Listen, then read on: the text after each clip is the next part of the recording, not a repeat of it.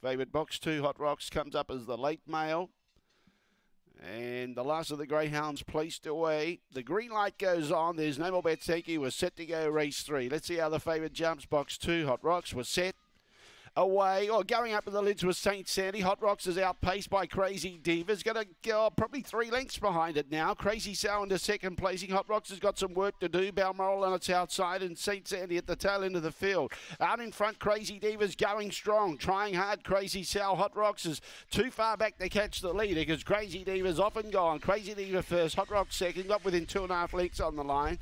Third placing was Crazy Sow. St. Sandy was fourth and Balmoral at the tail end of the field. It was a good gallop, sub 23, 22.95 the time. So 22.95, Crazy Diva, Too Quick, 7, 2, 8 and 1. 7, 2, 8, 1, the judges' numbers. Began best, cleared them. Hot Rocks got a little crowding early from Balmoral, who copped a little bit of pressure when Crazy Sow was coming across with it.